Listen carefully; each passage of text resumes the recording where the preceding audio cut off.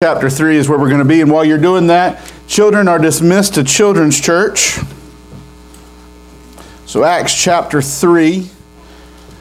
To answer an important question before we get started, yes, I am wearing my navy and Carolina blue plaid jacket in memory of the of Carolina beating Duke last night. So, you know, priorities. And as soon as they won, I knew what I was wearing today. The joy of watching that happen in Duke was even better. So we are looking at the book of Acts, and so we finished up Acts chapter 2 last week, talking about that the church has now been filled with the Spirit and has been commissioned to go, and we see that Peter preached and 3,000 came to know Christ. And that it wasn't that they stopped there, but that was the beginning point for the launch of the church to go out. So today we're going to continue that and look at what the Spirit-filled church does in our lives. And so what is the characteristics of a Spirit-filled church? So let's look at chapter 3. We're going to read it quickly and then pray. Now Peter and John were going up to the temple for the time of prayer at 3 in the afternoon. A man who was lame from birth was being carried there. He was placed each day at the temple gate called Beautiful, so that he could beg from those entering the temple. When he saw Peter and John about to enter the temple, he asked for money. Peter, along with John, looked straight at him and said, "Look at us." So he turned to them, expecting to get something from them. Peter said, "I don't have silver or gold, but what I do have I give you. In the name of Jesus Christ of Nazareth, get up and walk." Then taking him by the right hand, he raised him up, and at once his feet and ankles became strong. So he jumped up and started to walk, and he entered the temple with them, walking, leaping, and praising God. All the people saw him walking and praising God, and they recognized that he was the one who used to sit and beg at the beautiful gate of the temple. So they were filled with awe and astonished at what had happened to him. While he was holding on to Peter and John, all the people, utterly astonished, ran toward them in what was called Solomon's colonnade. When Peter saw this, he had addressed the people. "Fellow Israelites, why are you amazed at this? Why do you stare at us as though we had made him walk by our own power or godliness? The God of Abraham, Isaac, and Jacob, the God of our ancestors, has glorified his servant Jesus, whom you handed over and denied before Pilate, though he had decided to release him. You denied the holy and righteous one and asked to have a murderer released to you. You killed the source of life, whom God raised from the dead. We are witnesses of this. By faith in his name has made the man strong, whom you see and know. So the faith that comes through Jesus has given him the perfect health in front of all of you. And now, brothers and sisters, I know that you acted in ignorance, just as your leaders also did. In this way, God fulfilled what he had predicted through all the prophets, that his Messiah would suffer. Therefore, repent and turn back so that your sins may be wiped out, that seasons of refreshing may come from the presence of the Lord, and that he may send Jesus, who has been appointed for you as the Messiah. Heaven must receive him until the time of restoration of all things which God spoke about through his holy prophets from the beginning. Moses said, the Lord your God will raise up for you a prophet like me from among your brothers and sisters. You must listen to everything he tells you, and everyone who does not listen to that prophet will be completely cut off from the people. In addition, all the prophets who have spoken from Samuel to those after him have also foretold these days. You were the sons of the prophets and the covenant that God made with your ancestors, saying to Abraham, and all the families of the earth will be blessed through your offspring. God raised up his servant and sent him first to you to bless you by turning each of you from your evil ways. Let's pray. Heavenly Father, I just thank you, God. I thank you that we can be in your presence. Father, I thank you that we can hear stories of healing, of stories of restoration, and know that those stories don't end when Scripture closes, but those stories continue. And God, even more than that, that the ultimate restoration is coming. The day when you make us all new. So, Father, I pray that you will speak to us through your word. Help us know what you have for us this morning. Pray all these things in your Son's precious and holy name. Amen. So, I was reminded yesterday of the importance of knowing the job at hand. I had the privilege or distinction or whatever honor it is to work at my family service station for several years and learned quite a bit. My dad's a mechanic. My stepdad's a mechanic. My father-in-law is a mechanic. Like, there are mechanics that people know cars around me. And so from osmosis, I've learned enough to do some things. So Friday, I made the decision, I need to cut where the fenced-in part of our yard is, because just gotten a little long, and with it getting warmer, I didn't want snakes to come where the kids play and things like that. And so I get my lawnmower out that I haven't used in a while and fire it up, and as soon as I put a little bit of go into it, it dies. And so it took me 20 minutes to cut a strip where I'd start it, push, die, start it, push, die. And I realized this is probably too much. So I told Cassidy, I said, Saturday's coming. I'm going to, after dance, I'm going to just stay outside and I'm going to work on this lawnmower. And so I get out there and I start talking to my father-in-law. Hey, you got any suggestions? And he tells me what to do, and I start messing with it, and that didn't help as much as that I thought it should. And so then I call my dad. I'm talking to he had called me, and so I'm talking to him, and I tell him what I'm doing. He's like, Brandon, just put the thing up. You can't fix it. Which made me even madder. And I said, oh, I will fix this if I have to tear it apart and put it back piece by piece. And so I start working, and I'm like, okay, I know I'm going to go get some carburetor cleaner and spray out the carburetor. And I've now taken off not only to flush the fuel system, but now I've taken off the top of the mower. I've taken off part of the carburetor. I am determined to fix this. And as I am getting back with new gas and carburetor cleaner, I'm ready to go. And I'm like, I don't care what happens. This lawnmower will be fixed. And I'm going to send a video of to my dad of just me cutting the grass, smiling. So I go to put it back together after spraying the carburetor, only to realize that there's 2 bolts that snapped off in the middle of me doing all this. Now I can't put it back together at all. So I throw it back in the shed, and Cassidy said, are you going to call your dad? I said, I'm not talking to him for a little while. We're just... See, the truth of the matter is if we're not careful, we can know enough to get us in trouble, but not know enough to get the job done. For you and for me, as we are in church, we know that part of our purpose is to come here, to sing praises to God, to gather as a body of believers, and to study Scripture. But if that is the end of our faith, that it's about coming to church, praising Jesus' name, studying God's Word, going home and coming back in a couple of days, then we're missing the mark of putting into practice what we know. See, you and I can tell stories and story after people who the church has let down because the church has sang about a loving Savior, but have been too busy for them.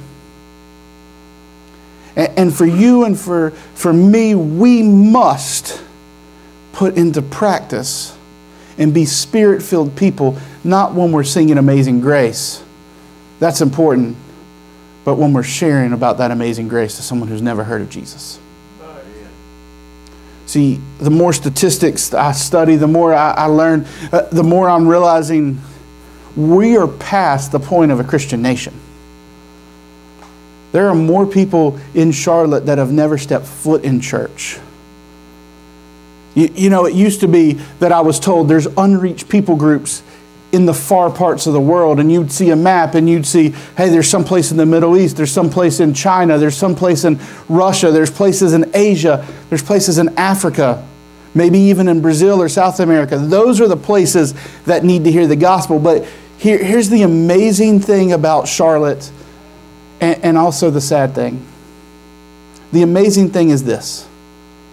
The nations, you don't have to get on a plane to go to them anymore. You just have to walk across the street. Sad part is there's still unreached people groups in this area because we as Christians don't walk across the street enough. And so what we see here in Acts chapter 3 is when God's people are spirit-filled, God's people are powerful to make a stand. That when we are spirit-filled, the church moves. And so let's look at this and see what the passage is speaking to us. And so look at verse 1. Now Peter and John were going up to the temple for the time of prayer at 3 in the afternoon.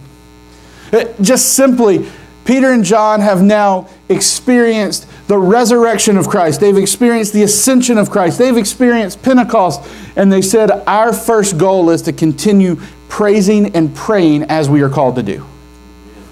Our first goal is to continue going into the temple. See, they didn't feel that their faith that they had was lost. They just felt that they figured it was fully complete now. See, they understood what Moses was talking about. And so they were going to the temple to continue worshiping the same God that rescued the Israelites, that now rescues all people through Jesus. And they go at 3 o'clock, and so this time of day perhaps even then held special significance for them. Possibly because in John 19:30 it talks about how that's the time that Jesus cried on the cross, "It is finished." Amen. Maybe this was just the common practice for them, but whatever the reason, these two apostles walk into the busiest time of prayer. And so they are part of this large group, large people moving in. And what we see in verse 2 is that there is a lame man. A man who was lame from birth was being carried there. He was placed each day at the temple gate called Beautiful so that he could beg from those entering the temple. See, as Peter and John started moving in with the group of people, they encounter a beggar. Now, what we need to understand is this is a big juxtaposition of seeing this crippled man who is being carried and placed at the mat next to the gate that they call Beautiful, because it was far exceeded value of any gate that's plated with silver, set in bronze. See, it had Corinthian bronze, and it was 50 cubits high and 40 cubits wide. Basically, it was huge and beautiful. I mean, the text tells us it's a beautiful gate. It's this ornate, and it is a picture of God's glory coming into the temple. And what we see is brokenness and desperation in front of it. And so this is the encounter that we begin to see. And so in verse 3 it says, when he saw Peter and John about to enter the temple, he asked for money. Peter, along with John, looked straight at him and said, "Look at us." So he turned to them expecting to get something from them. But Peter said, "I don't have silver or gold, but what I do have I give you. In the name of Jesus Christ of Nazareth, get up and walk." There's this beautiful picture. You can relate with Peter and John, right? You have had someone ask you for money. You can drive to Charlotte. There's particularly a place, Sardis Road North, where the Chili's is and Walmart is. If you stop at that light, turning back onto Independence, there is someone always there. And whether you entertain, whether you offer money, offer food, or roll up the window and lock the door, whatever it is, you can relate to what is going on in this situation. Because all of that is happening. You have people walking by ignoring him. But he was smart, because you're going to the temple and part of the practice is to be generous. So this is actually a pretty good spot for him, and he's being handed money as people go in. And so that they can proclaim, look how good I am. And he turns to Peter and John and says, hey, can you help me out with some money? Can you help me out? I can't work. I've not been able to walk since I was born, and so I need help. And Peter and John look at him and say, look at us. I get this picture of this beautiful expectation that is coming. Not only do you just toss him some coins, you're saying, look at me. And so I get this feeling that he's like, this might really pay off. And Peter follows it up with, gold and silver I have none. It almost feels like this cruel moment for the beggar to say, why would you even have me look at you if you were going to tell me you have nothing to give? But Peter follows it up with, but what I do have, in the name of Jesus, rise and walk. To get up and walk. See, Peter says, look, there's nothing that I have that's far greater than Jesus. Amen. Peter is saying that the change would help him, but walking changes his life. Oh, yeah. For you and for me, Jesus changes our life. Oh, yeah. When we have an encounter with Jesus, and here's the beautiful part, this is not him praying, Jesus, come help. This is a Spirit-filled man proclaiming that through Jesus he can walk. Amen. Because it doesn't stop with Jesus changes lives. Spirit-filled followers of Jesus impact the lives of us, those around us. Right. And so we see that. And so what happens next in 7 and 8 is this. It says, then taking him by the right hand, he raised him up, and at once his feet and ankles became strong. So he jumped up and started to walk, and he entered the temple with them, walking, leaping, and praising God. Can I tell you something? My prayer this week has been this. When people come in contact with me, I want them leaping, praising God. Amen. When people come in contact with Clear Creek Baptist Church, I want them leaping, praising God. Because of who He is. Not because of what I am, what we are, but because we serve and we're filled with the Spirit of God. But it's interesting, Luke actually uses some language here that is actually medical. What he's actually talking about here is when he talks, he is saying that it snaps in place. These are medical terms from Dr. Luke of in his ankles coming together. That his bones are being set in place. That it's not just a miracle of he couldn't walk and now he could. His legs, the bone structure has changed. Oh, yeah. And Peter, being quick and brash that we give him credit for and curse him for, steps up in the moment and grabs the man's hands and yanks him up. Now, I get this feeling, I've had enough knee injuries where I couldn't walk that I get this feeling of nervousness when I remember someone tried to help me get out of bed because they were taking me to the hospital and I couldn't walk. And my brother deciding, I'm going to pull you up. I'm like, this is going to hurt badly. So I get this image of Peter bending down and yanking him up, and all of a sudden there's panic, and then he realizes, I'm standing. I'm leaping. I'm moving. And his immediate response is to run into the temple praising God. His immediate response is that this articulation of the joint has changed his life. That it snapped back. See, I think sometimes in my life, I miss the drama of these moments. Because I read this, and this is not a new story to me. But we miss the real drama of a moment where this man is sitting, giving up, because all he can do is ask for money at a gate, hoping that the religious people of the time are generous.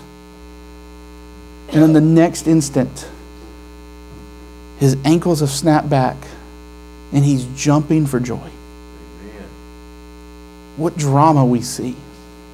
what heaviness this really is. And so this man is leaping. And all the people saw him walking around praising God, and they recognized that he was the one who used to sit and beg at the beautiful gate of the temple. So they were filled with awe and astonishment at what happened to him.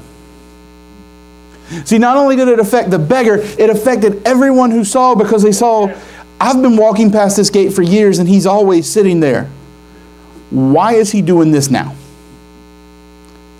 Life change makes more life change. Amen. It leaves more people astonished by who God is. But then he continues. See, the Spirit-filled church imparts wonder. There's this what happened. There's this awe and wonder of it all. The Spirit-filled church imparts joy. This crippled man goes from begging to leaping. I read it this way, or read earlier this week. The Spirit-filled church draws the world to itself and to its Savior. If you and I want to be a Spirit-filled church, we're drawing people to Jesus. Not with condemnation, but with proclamation of who Jesus is. All of it. We own up to, we have a standard biblically, but we have a Savior who restores us when we're broken. And then we see this, that the Spirit-filled church not only imparts joy and wonder, but how the Spirit-filled church imparts it. See, when the Spirit-filled church begins to exhibit power and healing, there's a danger to avoid people. See, people may focus on Christ's servants rather than on Christ. See, everybody looks to Peter, to John, and so while he was holding on to Peter and John, all the people, utterly astonished, ran toward them in what is called Solomon's colonnade. When Peter saw this, he addressed the people, fellow Israelites, why are you amazed at this? Why do you stare at us as though we made him walk by our own power or godliness? The God of Abraham, Isaac, and Jacob, the God of our ancestors, has glorified his servant Jesus, whom you handed over and denied before Pilate, though he had decided to release him. See, it would have been really easy for Peter and John to say, I did a great job. Look at what I did, because I am so connected to Jesus that this is what happened. But Peter and John are like, what are you looking at? What are you doing? See, we're tempted when good things happen for us to look and go, look what I did. I know that because going to youth conference after youth conference for 13 years in youth ministry, what I'd always discover is this. The number one question at the conference is, so how big's your youth group? How big are you drawing? How many people have you baptized? These are questions that people want to know varying sizes, but the truth of the matter is, I don't care if we are a church of 50 or we're a church of 5,000. If people are coming to know Jesus, it's not about us, it's about Jesus. You and I don't do anything other than connect to what God is calling us to do and take steps of being service. You and I, we are not the focus. And Peter says that. Why are you looking at us? What do you think we did? He said, Jesus did this. That Jesus is the one that came. Jesus is the one that died. And he even goes back on. He goes back to what he said in chapter 2. You denied the holy and righteous one and asked for a murderer to be granted among you. He even goes back.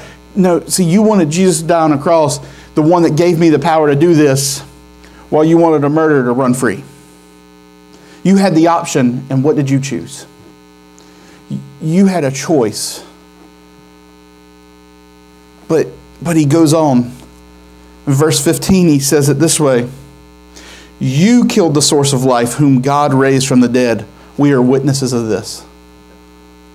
See, you killed him. God raised him. That you... And I think of this, and the truth of the matter is, I think Peter's preaching as much to himself as he is to the people. Because remember, Peter denied in that moment. But Peter also recognizes the power that hung Jesus on the cross was not Caesar. It was sin. And it was the love of us and the sin of ours that kept him on the cross. And God raised him. The apostle says, listen, Israel, it is through the name of Jesus that this miracle has happened. See, many people decide who and what you are when they hear your name. I could read you certain names and it would get a reaction out of you. I could say Billy Graham and you have a thought that comes to mind. I could say JFK and you'd have a thought.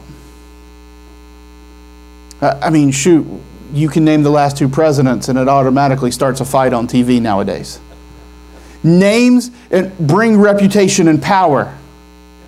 And what Peter is saying is, look, there's one name that has real power, and that is Jesus. There is one name. See, more exactly, the healing happened through faith in Christ's name. That by faith in his name, verse 16, his name has made this man strong, whom you see and know. So the faith that comes through Jesus has given him this perfect health in front of all of you. We need to hold to the faith of Jesus. Right. That we know the name that has power and we need to have faith in him. See, the church had power because it had faith in Jesus' name. It's fully trusted.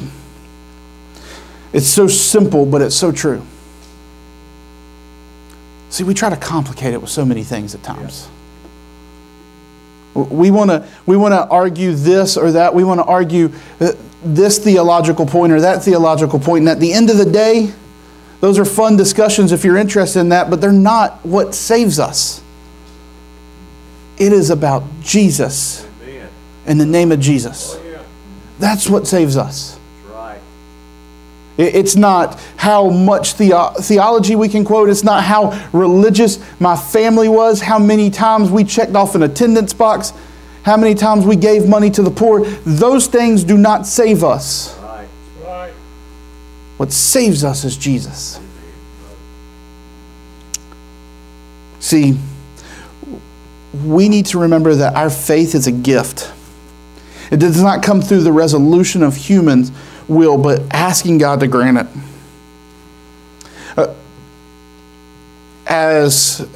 Speaking on this passage, J.D. Greer says that there's 4 directions that this passage points you. First one is this: it points you upward. Verse 15 says that you killed the source of life, whom God raised from the dead. We are witnesses. See, Peter says, you killed the author of life, but God raised him. The writer of Hebrews says it this way: our great salvation was declared at first by the Lord, and it was attested to us by those who heard. God also bearing witness by signs and wonders, various miracles by the gifts of the Holy Spirit. See, miracles were God's way of saying, this is really me. Right. See, sometimes we try to rationalize everything. 40 years ago, it became popular to say that the true academic would never focus on a miracle as an explanation for some historical or scientific phenomenon. See, before the discovery of easy for me to say, thermodynamics, this is why I didn't go into science. We just assumed that God powered the sun and that was the explanation. But now we understand the science of how it works because God coordinated a system for the sun to produce heat and light. Right. See, it's not to say that God's not involved in it. I honestly think Christians shouldn't be scared of science. Because it seems like every time somebody dives real deep in science, true getting to the answer, it keeps pointing back to who God is. It keeps pointing back to who He is. So we shouldn't be scared to have conversations in science. We should say, keep digging, and you'll see Jesus. Because verse 15 says He's the source of life. So, but 40 years ago it was, we don't talk about miracles. Nothing is, we turn it to God. That was the academic principle. But the truth of the matter is, miracles still happen.